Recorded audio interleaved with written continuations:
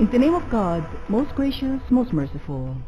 Praise be to Allah who made the Muslims the greatest community ever to be brought forth for humanity on the condition that they believe in Allah, enjoin what is right, and forbid what is wrong.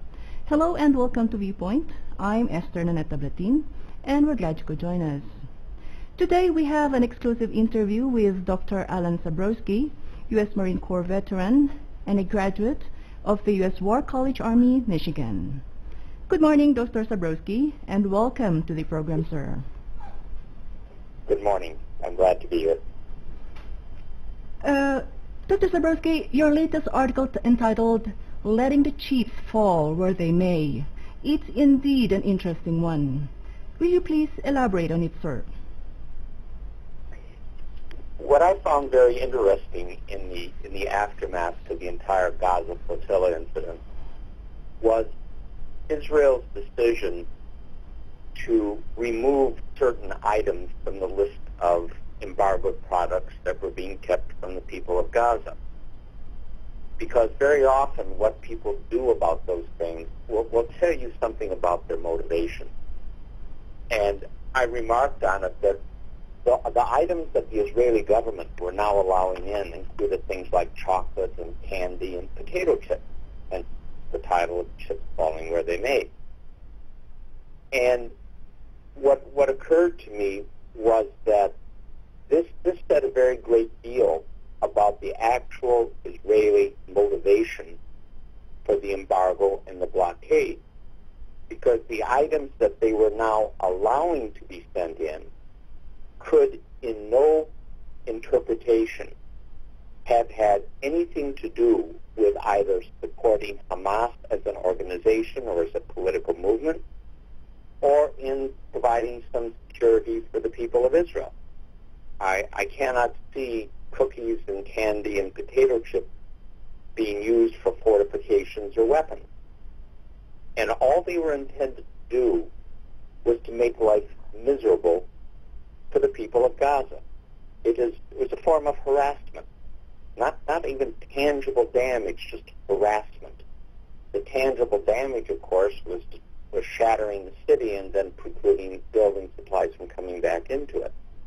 But that said a great deal about the motivation for the Israelis, that this was a form of economic punishment, it was economic warfare, it was the collective punishment in large matters and small matters alike of the people of Gaza. And collective punishment, as I'm sure you understand, is contrary to international law. Yes, sir. Thank you. And in your article, we learned, sir, that the Zionist regime announced their intention to ease the embargo against the Gaza Strip, and that they're going to permit the flow of goods like shaving cream, jam, fruit juice, soda, and potato chips, candies, and cookies. And what's your take on this, sir? I think there's going to be a very minor relaxation in the embargo on Gaza. The Israelis had probably some of the worst public relations, even in the United States, with their effective control of the American media as a result of the confrontation with the flotilla, and particularly with the single Turkish ship. And they need to make some cosmetic changes, and it's those cosmetic changes are being given a great deal of play within the American media. But they are cosmetic because they don't fundamentally affect the goods that are allowed into the Gaza Strip. And also, since most of them come over the land border, these are things that the Israelis can and almost certainly will once again prohibit, once the world's attention shifts away from them. It's the sea blockade that's going to determine whether or not the blockade of Gaza succeeds or fails. And I think they understand that, because the Israelis controlled most of the land, block entry points. There's a single entry point from Egypt, but that doesn't significantly affect things. And it's at sea that the confrontation is going to matter. And it's going to be interesting to see how this plays out. We had spoken yesterday briefly on this, and I said, one of the things that is very difficult for governments and political leaders everywhere to understand that while it may be attractive to do things unilaterally, it's much more effective to do things in concert with other countries. When after the Gaza flotilla incident, there was one ship, the Rachel Corrie, which had arrived late and was heading toward the coast.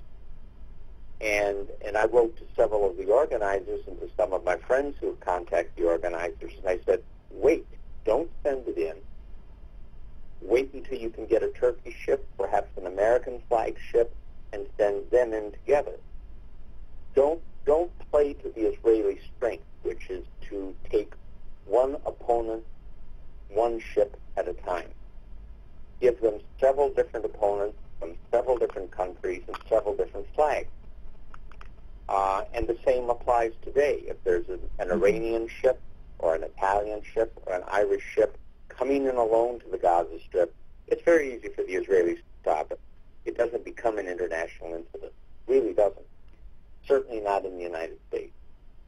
But if there are several different ships from several different countries, Iran, Turkey, Brazil, others, that makes an entirely different game. That brings different organizations into play, different alliances into play, complicates the Israeli life tremendously. Never play to your enemy's strength. Never give your opponent the high ground. And that's what too many times the people who have attempted to break the blockade do. They play to Israel's strength. They send land convoys down and stop on the border and then get sent back to Jordan and back to Syria and finally dribble in. Or they go sailing up to the coast and, as with the Rachel Corrie, hi, we're here, yes, we surrender. It does nothing. It does nothing. Yeah. Don't play to your enemy's strength. Play to your enemy's vulnerability. http://satv.irib.ir